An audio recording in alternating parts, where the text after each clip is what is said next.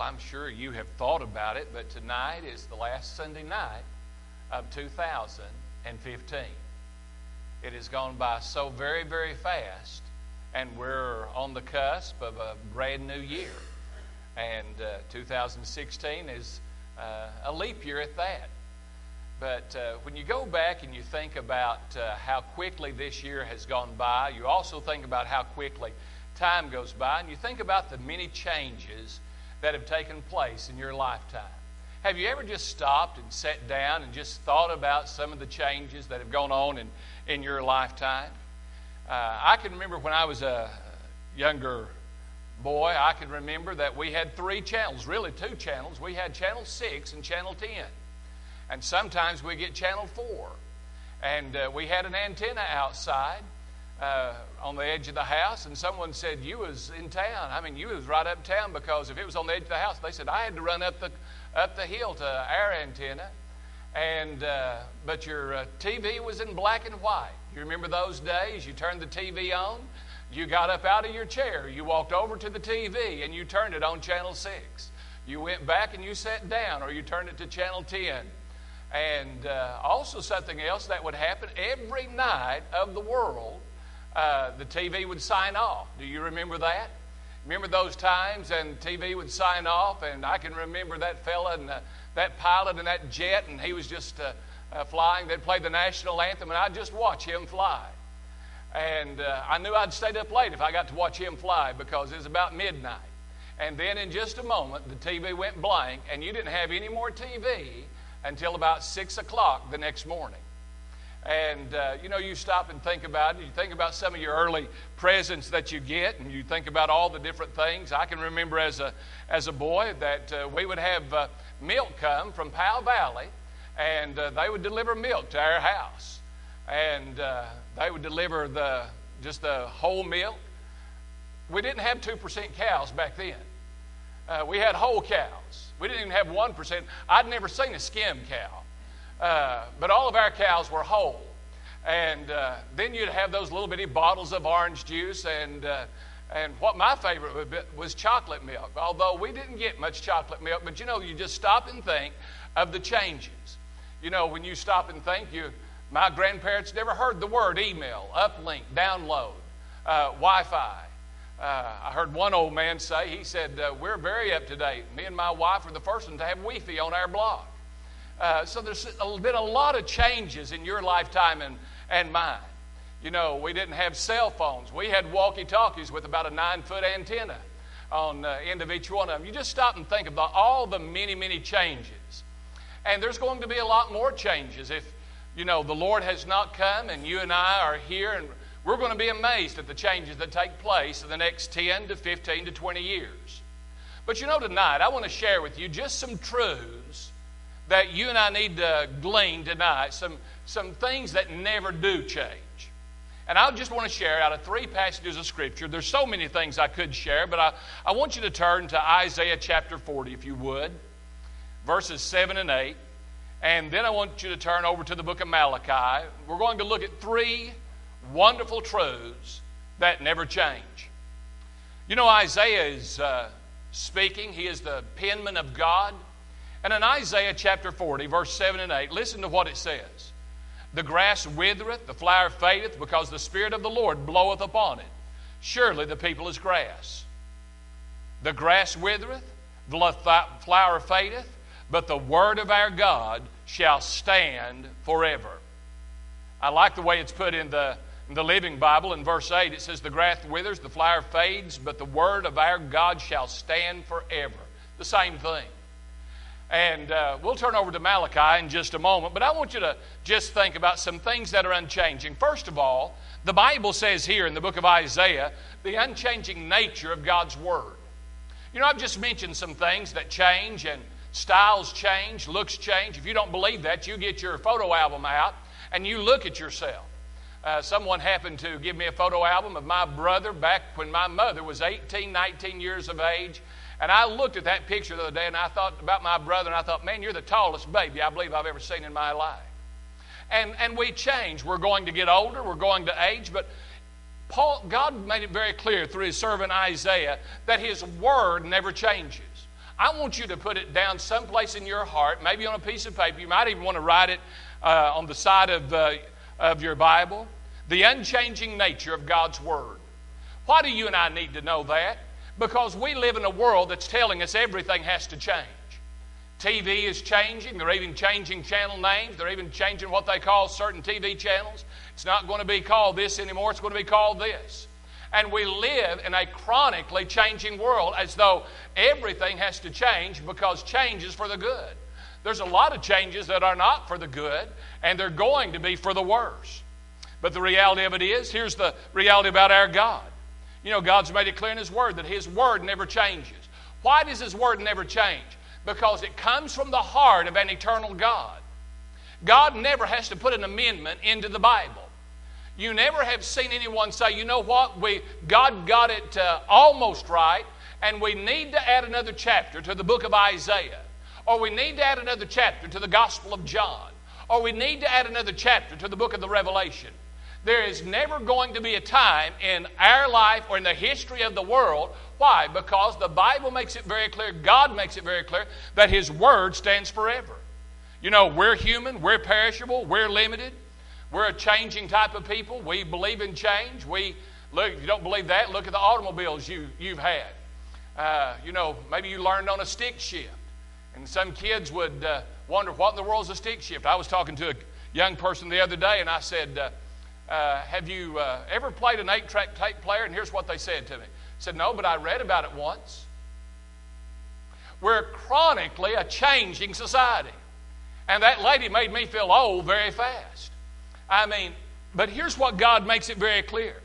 You and I need to be reminded that the Word of our living God doesn't change. What God said 2,000 years ago, God says today. If you could walk back to the year AD 325 or to the year AD 225, or if you could walk forward to the year 3025, if time stands, the Word of our God remains the same. It never changes. It never will change. And what God says, God says. That's why whenever you pick this book up, it's never going to need an amendment. It's never going to need a change because our God is eternal and what He says is eternal.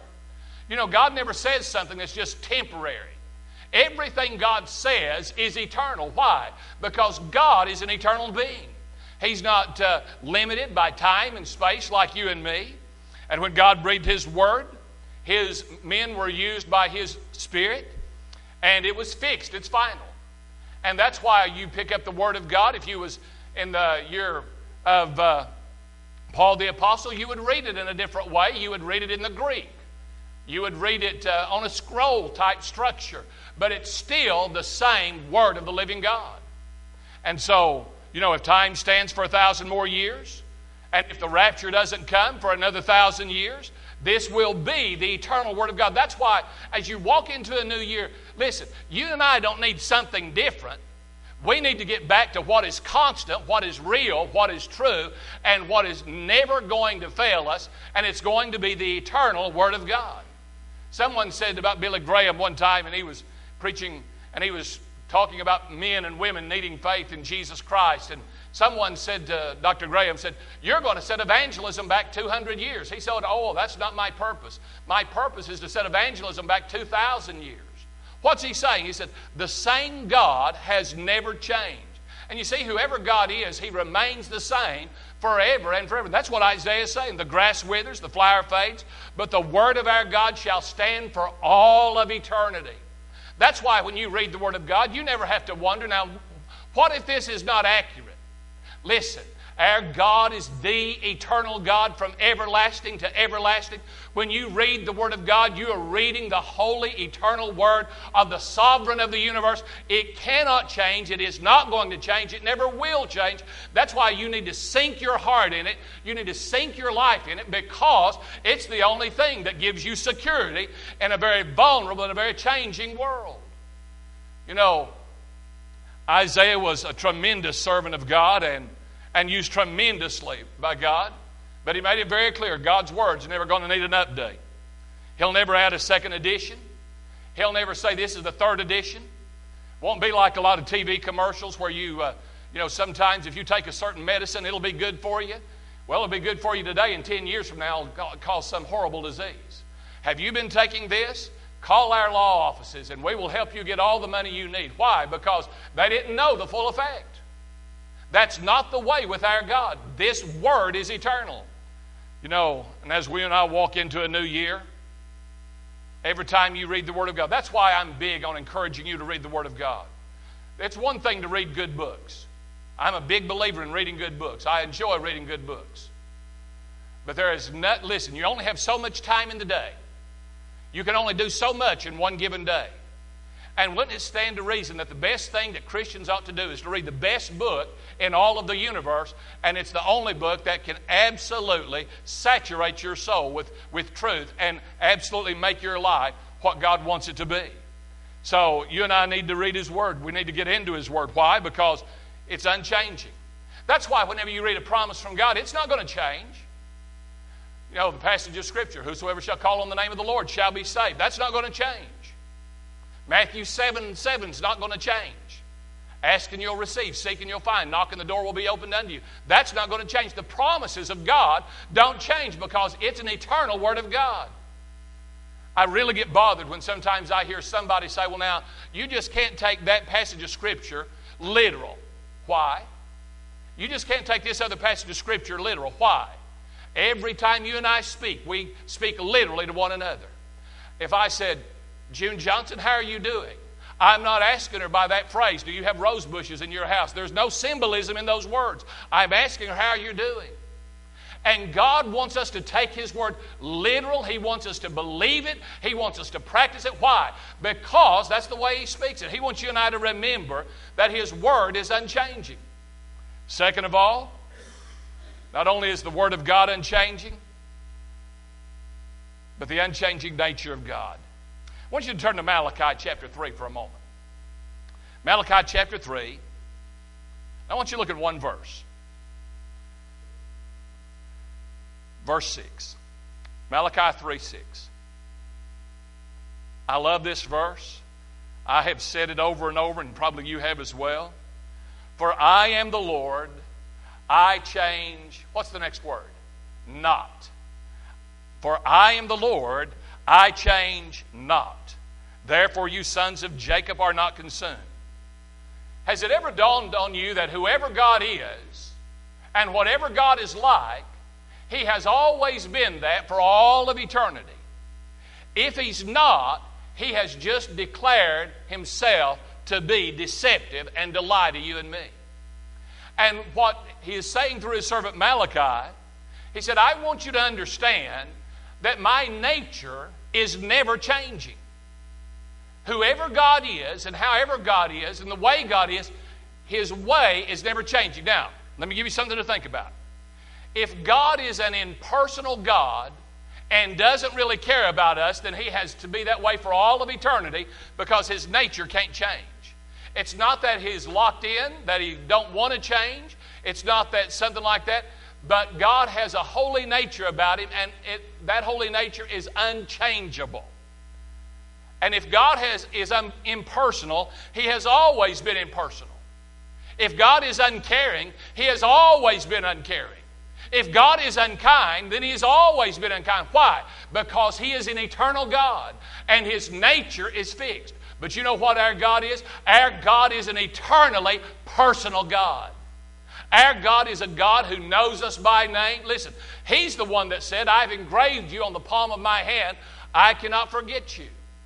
He is the one who said through His servant David, said, you don't know how many times in a day that He calls you by name. And you see, when you hear that God is impersonal, number one, you're hearing something that's not true. But if He is, He has to be that way for all of eternity because God can't change. You have a God who is going to care for you not just today, tomorrow, next week, next month, next year.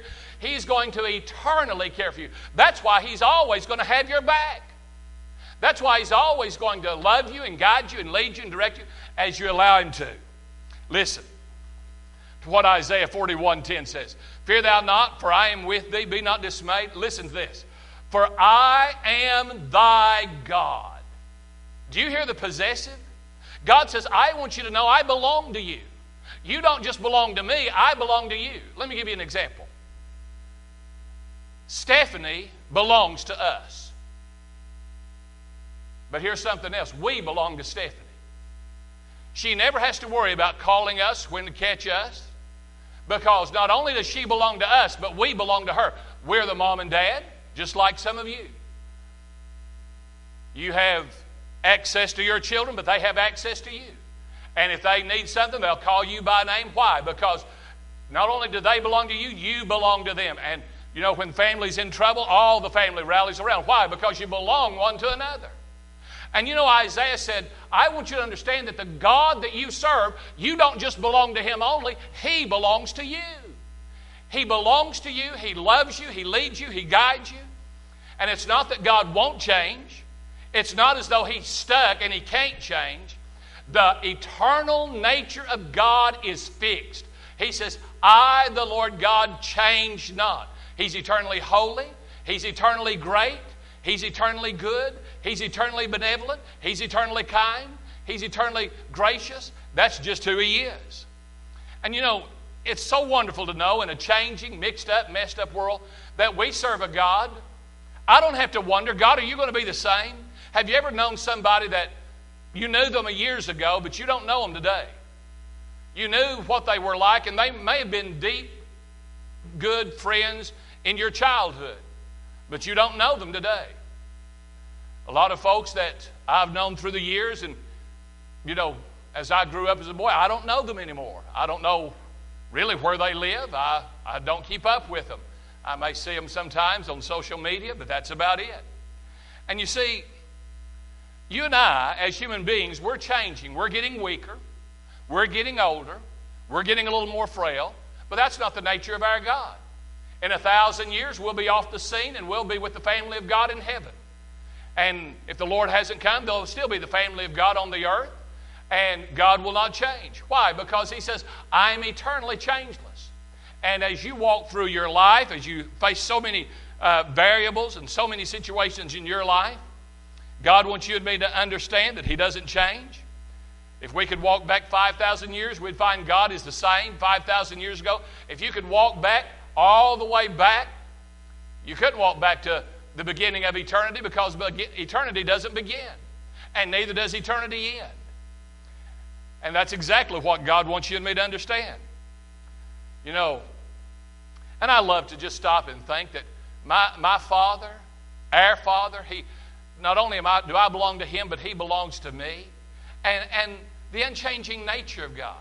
Sometimes we really do let our minds mess us up. I had someone call me not too long ago, said, now, are you saved? I don't know if they was on something. I said, yes, I'm saved. So you think you can stay saved? And I was just listening. I was just on the other end of a conversation. And this other person said, well, I'm just not convinced I can stay saved. And it's amazing how our mind can mess us up. You can really get your mind messed up because believing something that isn't so. And what Isaiah said under the inspiration of the Spirit of God, he said, I want you to understand that we have a God that is unchangeable. Malachi said, I want you to understand that the Lord God, who is our Lord, who is our God, who is our Father, Malachi, under the inspiration of the Spirit of God, he says, I, the Lord, change not. And you know, as you stop and you realize, Lord, it's good to have some constants in life. That's why a family is so important. Good to have a godly mother and a godly dad. And Malachi made it very clear. He's eternally loving. Think about it for a moment. Imagine God saying, I'm sorry, I quit. Or imagine God saying, I can't do the job any longer. Can you imagine the horror of that? Like one little boy said one time, he said, you know, he was praying for his mom and dad, and he said, Lord, please take care of yourself. If you don't take care of yourself, we're all in a mess. And that was that little child's human understanding. But you know, the wonderful thing of our God, He's never going to quit. You'll never wear the grace of God out. That's who our God is. And that's, as you walk into a new year, you can think, man, it's like the song, I serve a risen Savior. He's in the world today. I know that He is living, whatever men may say. I see His hand of mercy. And that's exactly what God wants us to understand. You know, God's nature is good. It's never going to change. God's mercy is good. It's never going to change. God's loving kindness is going to overflow. And think about it. Someday we'll get to see and experience what it's like. Some of you know Mark Lowry by name, not so much by person. Sometimes he speaks before he thinks, but he still says a great deal of truth. He said, it dawned on me not too long ago that my mom don't have to pray anymore. He said, my mom could just buck herself to the front of the line and talk to Jesus. I don't know if he meant it the way it sounded, but aren't you glad to know that we don't have to worry about our God changing? Well, thirdly, the unchanging truth of God's Word. Turn to Psalm 119 for just a moment.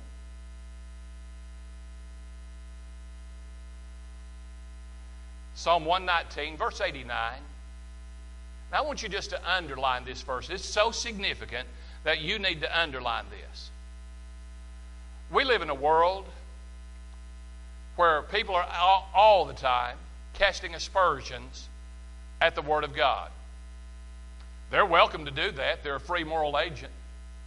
I saw some slogan. I was looking for something and research and studying, and I happened to come across a title of, maybe it was a booklet or something, and it was The Virgin Birth, the Immaculate Deception. And I just thought how foolish people are. But I want you to look in this verse, and I want you to really, if you would underline it in your copy of the Scripture, listen to what it says. Forever, O Lord, thy word is what? Settled in heaven. The psalmist made it very clear about the word of the living God. The word of the living God, he said, forever your word is settled. In other words, it's fixed. Your word is eternally true. And you see, the thing about it is, God has spoken. God has spoken in 66 books from Genesis to the Revelation. Every single book is inspired and is infallible. What that means, the word inspired means it's God-breathed. God breathed Genesis 1. God breathed Revelation 10. God breathed John 3. God breathed all of His Word, and that's why it's the Holy Word of God. And the reality about it is it's unchanging in its truth.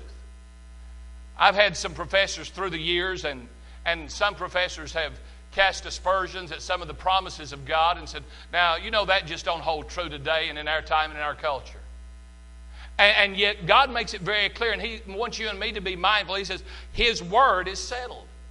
In other words, His Word is eternally fixed, it's eternally true, and nothing you and I can do, nothing you and I can say is ever going to change the Word of God. It's already settled. And I love to think about that when I think about the promises of God. Someone said there's 2,000 promises in the Bible. I don't know how many promises there are, but here's one thing I do know, that whenever I go to the promises of God, I never have to wonder, God, are you telling me the truth? Is this a true promise? Is this something that I can bank on?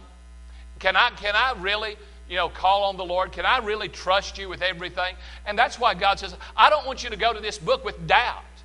How many times have you picked this book up and you've had a little bit of doubt, you've had a little bit of reservation, you've had a little bit of, well, now I just don't know if He'll do that for me. Why won't He do it for you?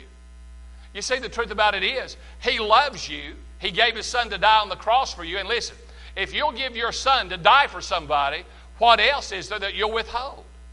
And God makes it very clear through His Word. He said, I want you to understand, my Word is settled. My Word is eternally true. Somebody may not believe it's true. That don't change the Word of God. It just changes them. If I said I don't believe in the law of gravity, it don't change the law of gravity. It just changes my perception and my life and my living.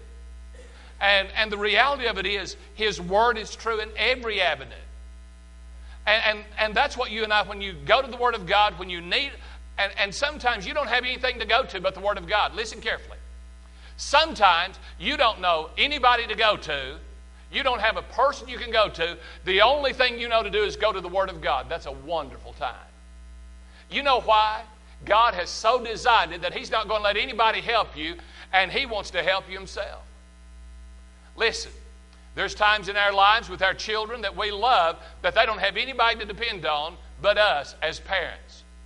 And that's exactly what He wants you and me to do. And that's exactly what He says in His Word. You know, now, the Bible's not a science book, but if it speaks of science, it's accurate. The Bible's not a geography book, but if it speaks of geography, it's accurate. The Bible's not a history book, but when it speaks historically, it's accurate. Why? Because, listen, it's settled.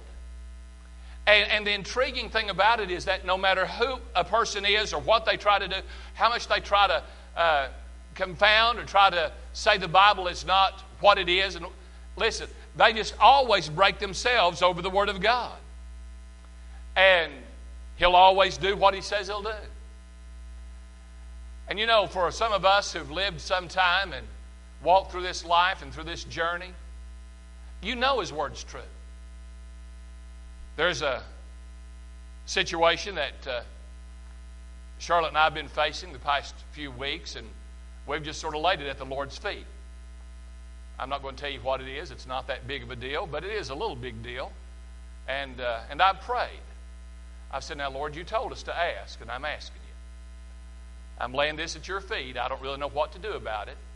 But you said in Matthew 7:7, ask and seek and knock. And so I'm going to ask. I'm going to seek you, and I'm going to knock.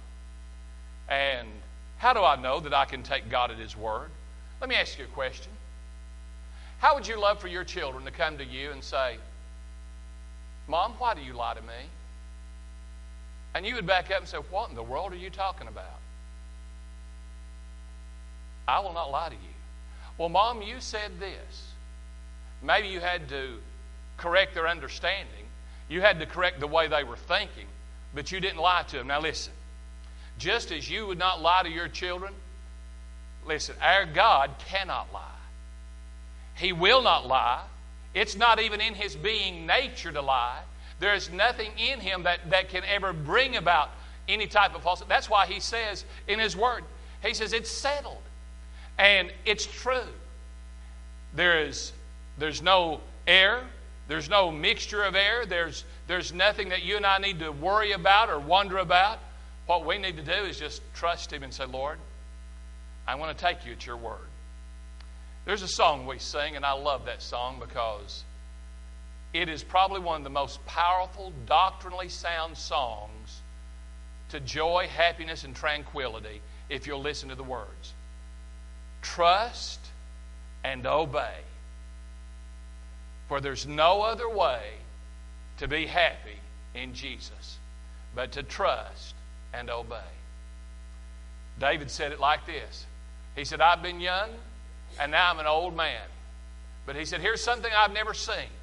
I've never seen the righteous forsaken. You know what that means? He said, I've never seen any of God's people abandoned. I've never seen any of God's people forgotten. I've never seen any of God's people wondering how they're going. Listen, he said, I've never seen the righteous forsaken or their children begging for bread. You know why? Just as you'll care for your children, you got a phone call right now in the middle of listening to this message. If you got a text, I need you, it's urgent. You would get up, you'd get your stuff, and you'd be out of this building in no time. Why? Because you love your family. And listen, our Lord loves us. Sometimes we sell ourselves so short. We don't think that He'll run to our rescue. We don't think that He'll come to help us in our time of need. We don't think He will because we sell ourselves short. But the truth about it is, He'll run to your rescue. That's why Paul was so serious in serving the Lord. And when things looked so bleak and black and dark in Paul's life, he said, here's what I know. I know that all things work together for good to them who love the Lord, to them who are the called according to His purpose. I know that I serve a God that doesn't change. He said, I know I serve a God who is eternally changeless. I know I serve a God that is eternally true to His Word. And I know I serve a God that's eternally good.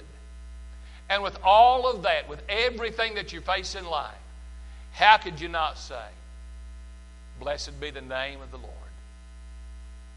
You know, no matter what happens, no matter come what may in a brand new year, No matter if some of us are not here by the end of next year.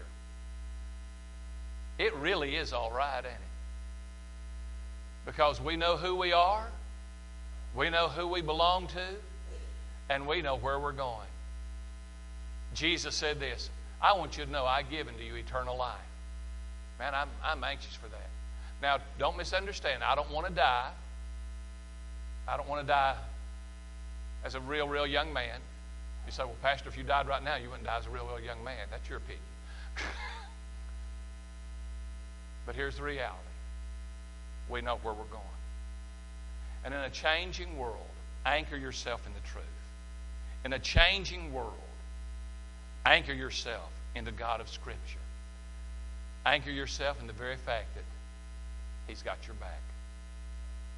He's going to always have your back. That simply is the way He is. Because here's what He says. I'm your God. Not only do you belong to me, but I belong to you. I belong to you. I'll come to you, aid you, give you what you need in life, no matter come what may. Father, we thank you.